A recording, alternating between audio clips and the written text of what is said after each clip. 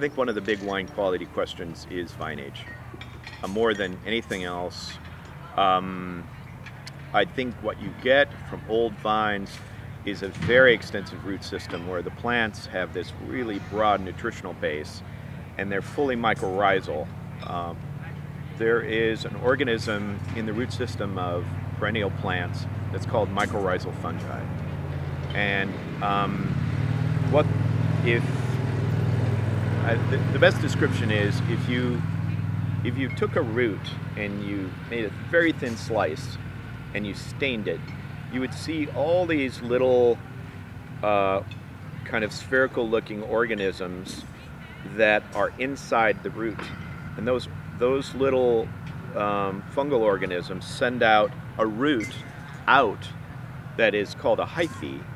So you have this system of roots, so you have main tap roots and fine roots of the plant, but then you have these mycorrhizal fungi with their hyphae that are going out. It's like a full secondary root system that also bring in moisture, but more importantly has a different ability to get at certain nutrition that the plant can't get at.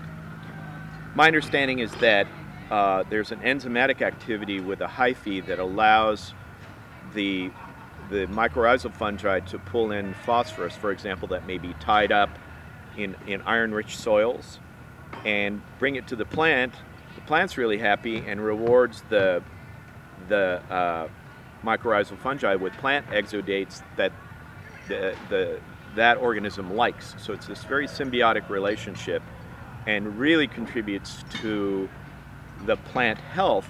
But also, if you think about it, you plant plants that are not mycorrhizal in the beginning. It takes them a while to develop this, so maybe it takes you 8 years for them to get an extensive root system and become fully mycorrhizal.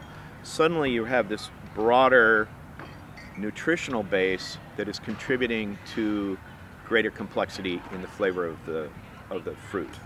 So I think one of the things we have with these old vines is very interesting nutritional array that is really contributing to nuanced complexity. And you got to earn that.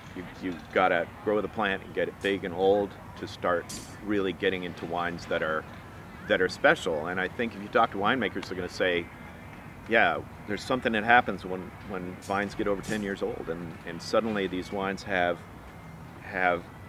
differences that are nuanced, but it's things that contribute to mouthfeel and flavors and aromatics that are very special. And that one of the things about Temperance Hill that's cool is we've got some old vines. For Oregon, they were planted in 81, 82, 83, and then there was a wave of plantings in the early 90s, and those are kind of old these days.